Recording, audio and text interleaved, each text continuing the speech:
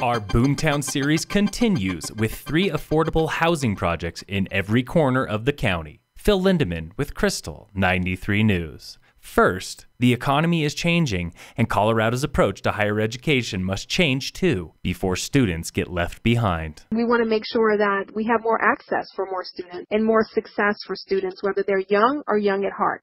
That was Dr. Kim Hunter-Reed with the State Department of Higher Education. Earlier this year, the department released a new master plan for higher ed in Colorado, and it comes with lofty goals. Top of the list, Reed wants 66% of the population to have college credentials by 2025. It's a must when forecasts show that 75% of in-state jobs will require a degree by then. We have to push talent development. We have to have urgency, and we want to make sure that our citizens are ready as this economy continues to churn in a state that has the #1 economy in the country. There are plenty of hurdles. Reed says the first and largest is affordability. Colorado is home to about 255,000 high schoolers, but only half can afford a college or technical degree. To bridge the gap, the new master plan makes way for more college and tech courses at public high schools. This past year, 38,000 high schoolers earned college credit before even applying for college. We've got to make sure that more people understand there's a pathway for them. These types of programs are already working at Colorado Mountain College.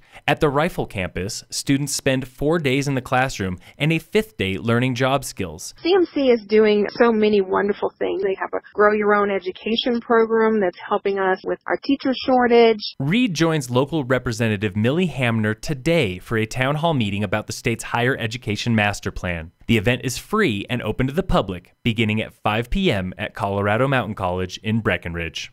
Today in the Boomtown series, affordable housing for all.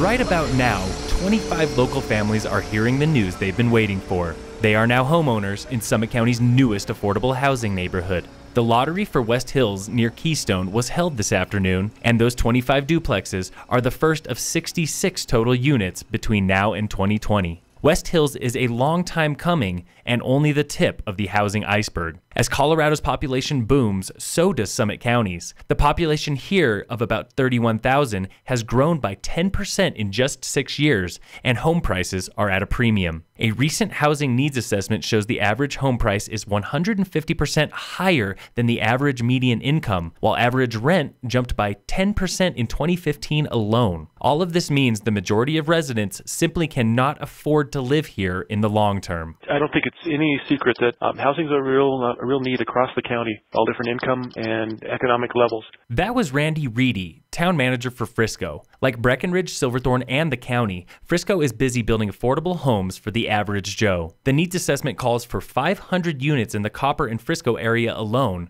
or about 1/3 of the 1,700 total units needed by 2020. In Silverthorne, the first new housing project in nearly a decade is on the horizon. The town holds an open house tomorrow for Smith Ranch, a 50-acre parcel west of Highway 9 in the shadow of Buffalo Mountain.